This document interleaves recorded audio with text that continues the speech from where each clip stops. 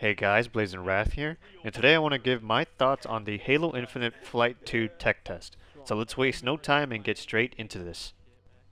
First, let's talk about the bots. So far, are definitely an improvement from the first flight, but they still get stuck in certain places on maps.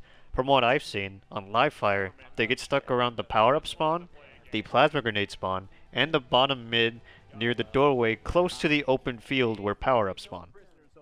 The UI overhaul performed much better compared to the first flight, and the settings were actually working on my end at least. I really only noticed a small visual bug when going into the armor hall menu, and I'm not sure if 343 did this on purpose, but the colors for the AI are extremely different.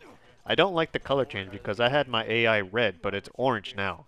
So I'd like the colors to be reverted back to the way they were in Flight 1. A brief bug I came across is in the battle pass, is that while I did reach tier 30, I wasn't able to equip certain armor pieces on my Spartan, even though in the battle pass it says I had them unlocked. As far as maps goes, I'm a bit mixed still, and I think Bazaar was probably the weakest arena map.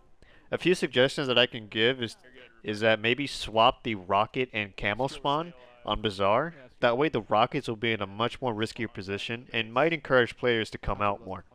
Livefire is probably the most balanced so far in my opinion, so I don't really have much to say on that map.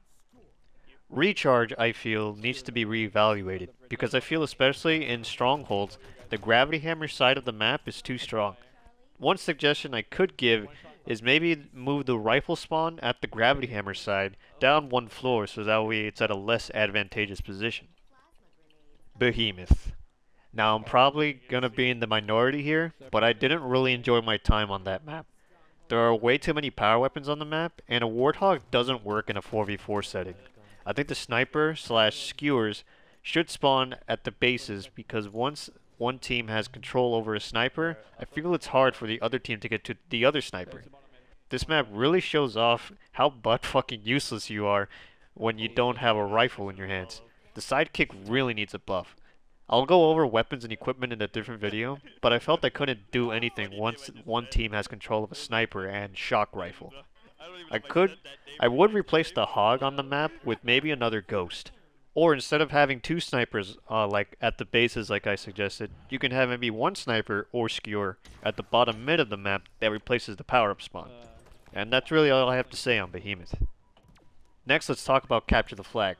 Overall, I think it played pretty well on both Bazaar and Behemoth, despite some of the issues I gave on Behemoth and the one suggestion I gave on Bazaar. I have to say 343 did a good job at letting you sprint with the flag while still keeping flag juggling intact. So I tip my imaginary hat off to you, 343. Good job. Now, one thing I did notice is that you are able to grapple the flag with the grapple shot when it's not in its pedestal. While this is no doubt really cool, I don't think this should be allowed as well. That's pretty broken to say the least. Lastly, let's talk about the training mode. Overall, the mode worked as intended and I really had no issues with it. Now that's pretty much going to do it for this video. 343, I hope you were able to understand the jargon that came out of my stupid mouth, and I hope you found this video helpful. If you enjoyed the video, leave a like, and share this video with anybody who's hyped for Halo Infinite. And until next time, peace. Another one on me. Skewer has a skewer on Commando's corner. There's one shot in there. Oh, he pulled One. on me.